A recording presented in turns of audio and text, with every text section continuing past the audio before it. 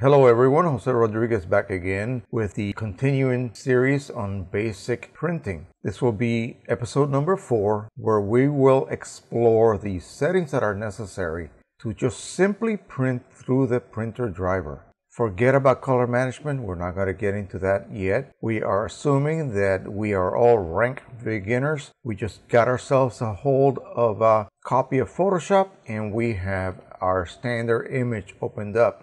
This is an image that you can download from inkjetcarts.us. There are many such images that you can download from various sites. It is a 40 megabyte TIFF file and it contains many examples of what a normal photograph would be. And so it's a great image to use to test out your printer. The reason we want to do that is to figure out whether the printer by itself is capable of printing a correctly rendered print. So let's go ahead. We're not going to do anything to this image. You're not supposed to touch it any way, shape, or form. You are supposed to open it and immediately go over to your printer dialog. In Photoshop, that would be File and Print. Later on, when you are able to get a hardware calibrator, you will then calibrate your monitor for complete linearity of color, meaning that it will be correctly neutral from the darkest shade of any color to the lightest shade of that same particular color without changing hue. It will also have the correct luminance for your viewing conditions depending on the ambient light intensity of the room you are doing your editing in. Alright, let's go into the printer driver.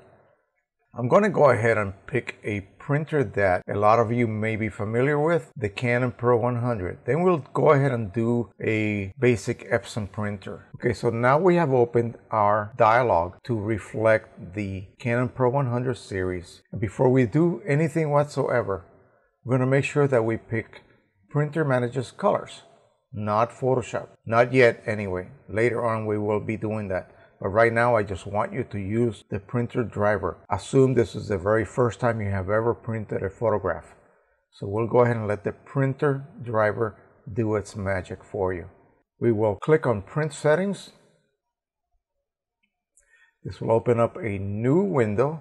Here we want to do the following. We want to make sure that we have photo printing chosen, not standard. Often standard will be the default setting. Standard is for mixed media like text and graphics. We want to do continuous tone photographs, so we will choose photo printing. Unless you want borderless, we'll uncheck that for the time being. And we're going to go to color intensity, manual adjustment. Go to matching and go to ICM. Here we will pick standard, auto, perceptual. Now we're going to choose our paper type. I love my luster paper, so we'll choose luster for this particular demonstration. Quality. Quality pertains to the resolution of the ink droplets. In other words, the higher the quality, the more closely together will be the little droplets. In other words, you will have more droplets per square inch of printed image in high than you will in standard. Don't worry about the actual resolution yet. Don't worry about that. Just pick high, and then we're going to pick our letter size paper. We're going to do just a small letter size print. Hit OK. That's it. Print. That's all you have to do.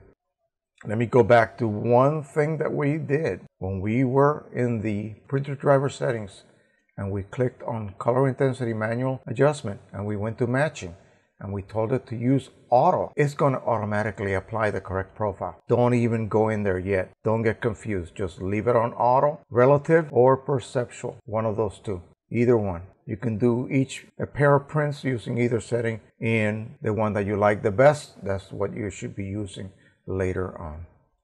And that is it. Now let's go over to the EPSON printer. So we're going to choose the venerable Stylus Pro 3800. That is one of the workhorses from EPSON. So you can see I have tons of printers. We'll stick with the 3800. We'll go to print settings. Notice printer manages colors also. In this case, we will do the following. Now I have mine defaulted to allow me to use proper color management through the editing application. We're going to go ahead and turn that off. We're just going to go to color controls advanced EPSON standard RGB. And that's what we will use. We'll use 22. This is for Windows, this is for Mac. So we're going to use Windows if we're using Windows, or Gamma 1.8 if you're using a Mac. Now all we have to do is pick our paper type. I have my trusty favorite, photo luster. Of course we're printing color. Of course I want quality resolution. And so sheet, letter size. Now you could do automatic. If you do automatic, it's going to select that same setting that I did manually. So you can do it either way. Either select automatic and choose one of these. I suggest you stick with EPSON standard sRGB in the beginning of your printing career before you get too ahead of yourself. This will give you a good starting point. All of these other tabs have to do with paper layout and such. Don't get involved with that just yet. We're just going to go ahead and print a basic image fitted to a letter size 8.5 by 11. And this is all you have to do. These are the settings that you have to set your driver to in order to get a good result on your print. Now, you may look in here and notice that the print is much larger than the paper. You just have to click scale to fit. In this case, the image is smaller than the paper. So as you see, when I say scale to fit, it actually enlarges it a little bit. But not necessary. Go ahead and leave it at this size if you wish and hit print. And that's it. Those are the two basic settings you need to do in order to achieve initial printing good results with your Canon, your basic Canon printer, and your basic EPSON printers. All right. So until the next time, please share, please subscribe, and please like as always. Happy printing. Bye-bye.